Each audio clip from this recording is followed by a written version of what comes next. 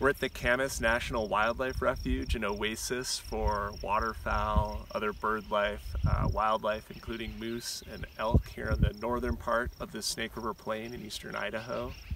The waterways here in the refuge are all fed by Camas and Beaver Creek and its tributaries. The Kilgore mine exploration site is in the headwaters of West Camas Creek and tributaries to Beaver Creek. So all the water at the Kilgore mine area eventually finds its way down here after it passes through farm country and then on here to the wildlife refuge.